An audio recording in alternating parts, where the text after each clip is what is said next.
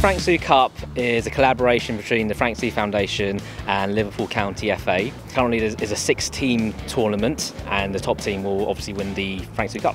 Frank Soo played football in the 30s and 40s. His dad was Chinese and his mum was English. He captained and played for Stoke alongside Sir Stanley Matthews. He also played for Leicester and Luton, and he was the first player from a Chinese heritage to play in the English Football League. Even more amazing than that is that he was the first player of colour to play for England. He played for England 9 times, and then after that he had a career coaching all around Scandinavia. For Liverpool County FA, it's a real honour. We understand the foundation and what Frank Soo was all about, so for us to break down barriers and put the event on, it's really good.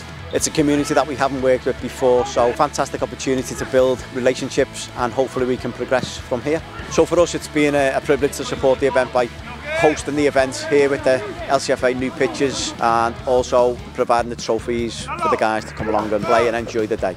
It's really important, I feel, to have this collaboration with the LCFA and with the FA in general, because the FA is football in England, and for people from different backgrounds to get access to football, we need to be working together.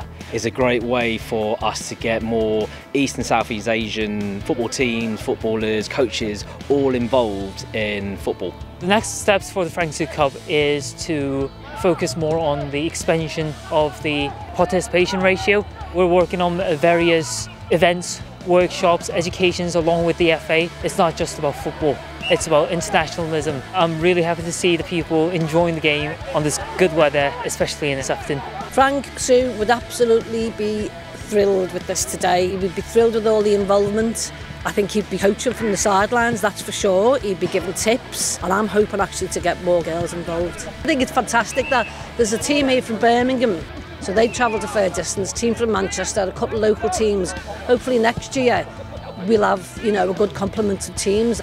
My team's named Song Lam from Vietnam, and we're based in Birmingham. We're happy to win the tournament. We just like to be the best Asian teams. It's a good day, yeah.